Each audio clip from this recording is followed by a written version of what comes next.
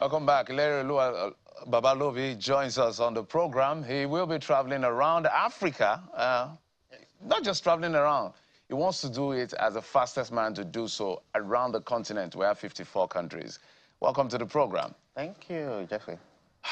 We have a lot of drivers. You're the second driver that's coming on the show. Like, Sorry, there's an avalanche of drivers. I couldn't help this. Oh, really? Because the goal is for him to take this across Take this across the continent. So let's just drape this around your shoulder. Okay. I think that will look good. I think I'm going to have to correct you a bit. I'm not driving. All right. So there you go. Okay, that's beautiful. I'm going to A take true my Nigerian picture. spirit. So this is how you take your pictures. Yes. Oh, beautiful. Very, very patriotic. Absolutely. So, what's the motivation? Where do I start? Okay, there are several motivations. The first is personal. I like traveling, right? So I've been traveling for nearly 10 years. Like even when you see how I was brought up in the east, in the north, and in the southwest of Nigeria. So before this, I've gone to all the 36 Nigerian states. I've gone to the 16 regions of Ghana. I think I'm the only person that has done every state in Nigeria and every region in Ghana. I've been to over a dozen African countries, and I've been trying to travel to all African countries for maybe over 10 years. But on this trip, I'm going to be raising money for the Nigerian Red Cross. I was at their headquarters yesterday to sign the MOU. And then I'm going to be promoting the Borderless Africa campaign. I think I'll have more to say about that as the show goes on. So it's packed for you, exactly. It's a lot of things. So in terms of, sorry, I have to go straight to that. In terms of funding, because it's expensive to do all of this. I wanted to get that funding thing off my chest. It is not because when we had Babalobi here, she talked about almost 30,000, is it pounds or dollars now? I can't remember. That is incredible. So have you done the estimation and how much before we get to other details? Oh, yeah. Okay, so two things. Number one is, okay, so I applied for the Guinness World Record about nearly a year ago, so I've been planning for that since then. Secondly, I have been practically saving for this for a long while. Funding, I'm going to spend 5 figures in dollars, not low 5 figures. Oh, wow. But I have a couple of advantages. Number one is that I've been to about a quarter of African countries, and in most of these places, I have somewhere to stay. Okay. Number two is, like I corrected you, sorry, I am going by road, so I'm not taking a personal car. I'm going by public transport to all the countries. Oh, you're not driving? I am not driving. I am so going by road. So you're taking public transport one by one. So you see more of the country, you see more of the countryside, you talk to more people. So now that's a bit confusing. Like, okay, my colleague will take off from that. What part is confusing, Jeff? No, because you know, if you're driving, the issue of fastest comes into being. Control, but perhaps he wants to do fastest in terms of commuting. Is that the record?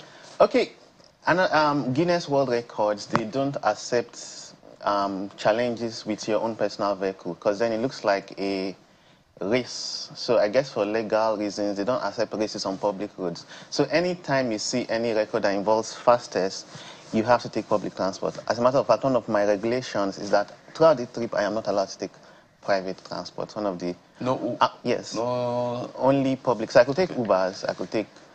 I could charter cars, I could charter public transport, but I cannot use my own public transport, which is fine because I was just going to use public transport before. I wasn't going to use private transport before, sorry. I'm going public transport throughout. So it reduces the cost a little bit. And then I have one or two sponsors, not so many, but most of the money is coming from my funds, or from my friends' funds, personal funds. 5 figures. In dollars, not naira. Bukola is still at that point, so that's tens of thousands of dollars. Yes. I don't know if over 9 months, it's a lot, but I don't know if you get this from family and friends, you know, but the question that keeps going through my mind is, what are you looking for? That's typical Nigerian mother's question. What's your problem? You're not hungry again, Abby. It's not just family and friends. It is, you know, I don't say everybody, because I think overwhelmingly the response has been positive. But you still have the occasional negative response. I mean, I've had people... Okay, so this is negative, right? That, are you looking for gold? Yeah, some are even worse. I've had people predict my demise in Somalia or Sudan. No way. It's not, it's terrible. They're like, once you pass there, and I'm like, come on. People live in these countries. I mean, you're not just going to get to some of these countries you think are unsafe, and you're not going to vaporize the second you get there. I mean, if you look at Nigeria, so like I said, I've been to all the 36 states. As a matter of fact, there are only 8 states I've been to just once. So the average states I've been to maybe 3 times or more. Nigeria is supposedly an unsafe country because, I mean, we have insurgency in some parts of the country, but we are in Nigeria, and we are not dead yet. So with proper research, with proper planning, and a bit of courage is very possible. And one of the things I want to do and show is that Africa is safe to travel. I am big on that. Fantastic. And you've talked about the borderless Africa. Oh, yeah. And I know we've talked about this a lot, how traveling through or within Africa can be a headache. It's sometimes easier to travel out of Africa. Let me take that again. It's most times easier to travel out of Africa than it is traveling within Africa. And we're talking about after doing business with ourselves, how we need to be one. In fact, others see Africa as just one country, but when you come to Africa, you realize that it's a whole continent. Absolutely. So you are big on that. But I'd like you to speak to us about the process. Because traveling to these countries, you obviously have to get some documentation.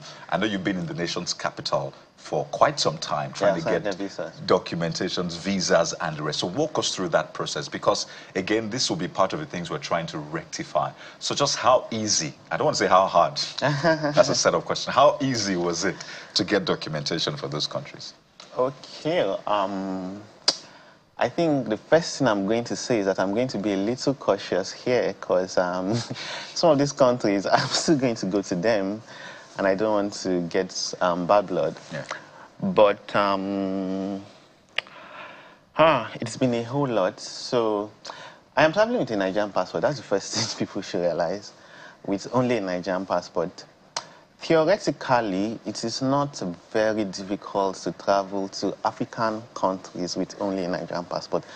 I said theoretically. So you have about 6 to 8 countries that might give you issues. There are some countries that at some point they stop giving visas to anyone.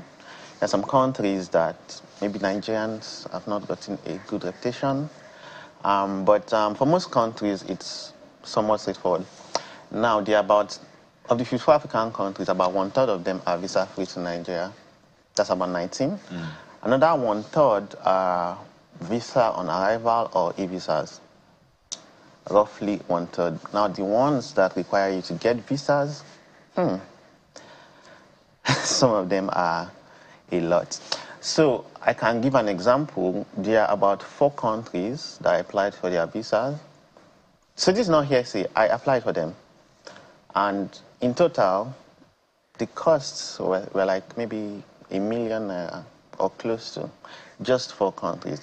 And that included things like having to get an invitation letter, having to, the account statement is standard. Yeah. Having to get an invitation, having to, some will ask you to justify why you're coming. I have been detained in a country before. Again, I don't want to mention the name. Because you're going back there.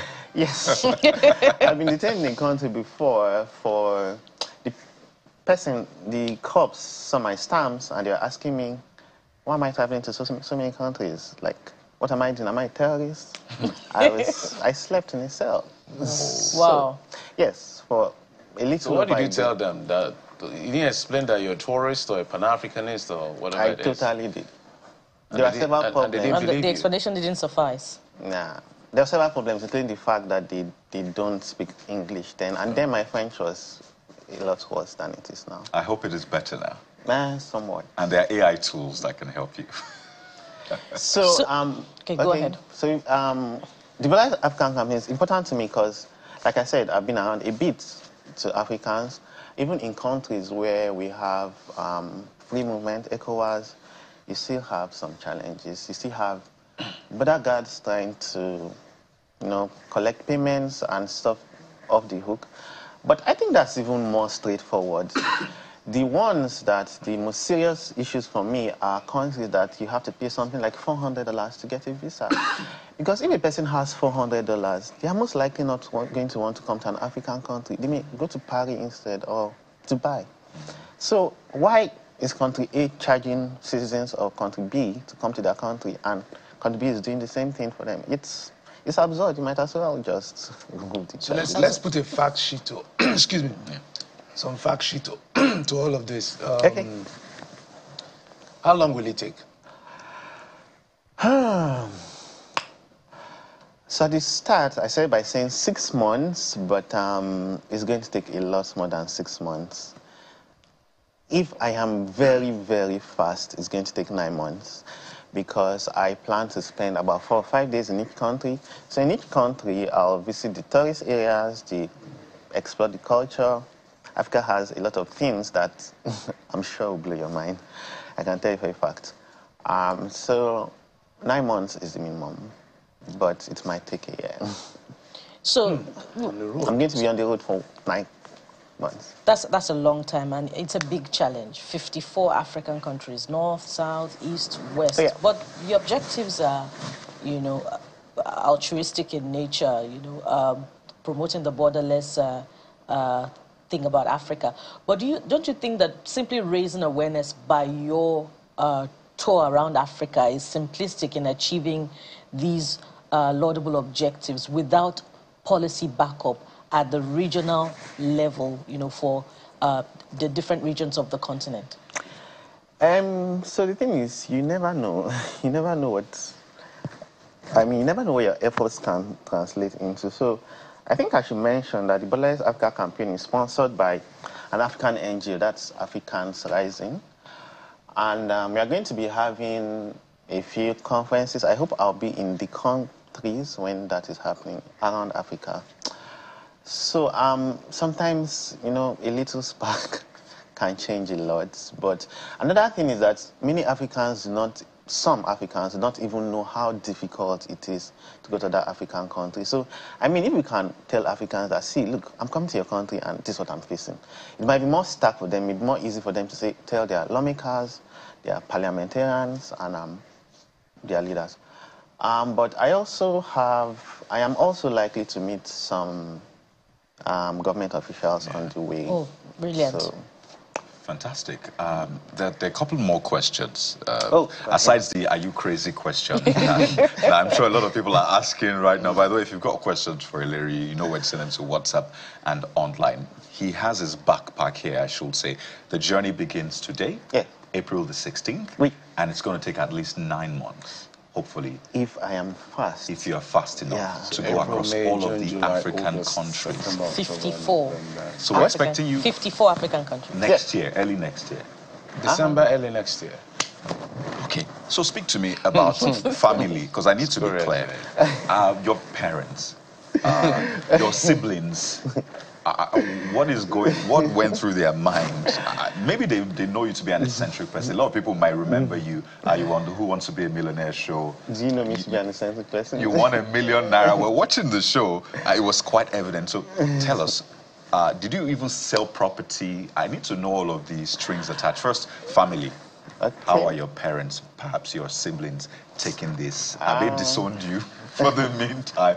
And then talk to us how you what this is costing you personally. Did you sell stuff and the rest? How are my parents taking this? My mom right now is still... I got a funny text message from her this morning. I'm not going to say the contents, but I've been getting those kinds of messages. So I think my dad is more, accepting, but my mother, I have to really convince her. And okay, so I can give an example. I told you I had gotten detained in an African country before. And so, okay, my mom she has a French doctorate from, she's a French, she's a lecturer. And so when I got detained, I told people, right, but I didn't tell my mom deliberately, because I didn't want her to worry. But when it looked like they really, really wanted to keep me there. So I had them call my mom. And of course, she's a professional. I mean, they could even see from her voice that she knew. So I think maybe that contributed to how fast they let me go, because she spoke French better than them. So that is how bad I tried to keep things away from her. Like, I was detained and I didn't tell her. And you needed her help, yes, but you didn't tell her. But I think, again, I have advantages. One, like I said, it's not my first time. So after I was living, I think that's around when I first started traveling. So I went to 36 states in Nigeria, and they were getting used to it. There's a lot to talk about. I wanted to know if you sold. Did you sell Did you sell anything? Yes, definitely. I had a restaurant. I sold. You sold your restaurant to travel. Okay. Okay, maybe let's wrap up on this, because all of us are curious. In terms of safety and security, are you putting up any measure? Is there any special? Are you talking to the embassies? What exactly are you doing? In 30 seconds. Okay. First of all, I'm traveling alone, so it's me and God, right? Yeah, I have some safety precautions. I'm not going to say all here, but the first is the Red Cross is really helping me. They've been very, very helpful. So in most countries I go, I'll probably liaise with the Red Cross of that country. Then there are common ones like not telling people your next location. So even in my videos, there's going to be a 4-day gap or 5-day gap or something like that. And then, avoiding night travel, asking questions and stuff. But again, like I said, I've gone on a 3-month road tour before, 11 countries. So. Oh boy. Wow. I think. Where are you going to first? I can tell you that Benin Republic. Benin first. Yes. Okay. So and you'll be doing this live. You'll be showing your your updates from time. Yeah, on YouTube. Babalobi. That's my YouTube. That's my Instagram. That's my YouTube. Ilerioluwa Babalobi. Thank you so much for coming. Wish you the best. I know that for the records, his backs are packed. From here, I guess he's heading out to, I don't know what is it going, whether he's going to use BRT to somewhere or motorway. I don't know how he's going to do it, but thank you. I wish you the very best. We're expecting you back in December, January, or less than that. Thank you for trying to make sure that Africa is seen around the world as a safe place. Thank you. Thank you. Well, we seem to have some messages here. I think let me take this one from Emmanuel. It said the prices of things once gone up in Nigeria are not coming down again. I believe the laws of gravity does not work here. A bag of gari here in Port Harcourt is 100,000. It's more costly than when dollar was almost 1,800. Well, this one is from Comrade Mohammed Sani Abubakar from Federal University of Wukari in Taraba State. And he says, I would like to say the federal government needs to step in on agricultural production from the states. Those people employed in the Ministry of Agriculture need to be productive off-season. I can't be paying people that aren't productive. We can't say that enough, can we? This next one is from Makodi, Benue State, from Engineer Larry Jiboye. He says, yes, Naira appreciates against dollar, impact not yet seen as inflation increased from 22 in February to 33 in March. It says the concern is decisions being taken by government now with this situation will make it difficult to bring down the cost of production and hence inflation. So it breaks it down across electricity tariff, 60 kilowatt hour to over 200, over 3 times. This will affect cost of production, I should say. So the point here is that we should not take a permanent decision on temporary situation. And you see the message goes on and on. And we not use the temporary situation to do national long-term project financial calculations. Quite a lot, but you get the point. But this is where we draw the curtains, and it's important to reiterate that the government needs to come clean on inflation. It's been said that we're even paying more at this time, and there are people who back that up, not just former Governor of Kaduna State, even those who are in the sector. So government should come out and be clean to Nigerians for the good of everyone. Well, that's the show for today. I'm Kayode Okikele. Thank you for joining us. Well, a positive one for Ilerioluwa. Pelumi made it, and Coach Dre also made it, swimming the entire length of 3rd Mainland Bridge. So we hope to see him back as we raise and rally African mothers to pray for his safe return. Thank you so much for watching. We will be back again tomorrow. I am Bukola Koka. And don't forget, Sunrise Daily is up next. Thank you for watching. I'm Jeffrey Uzama.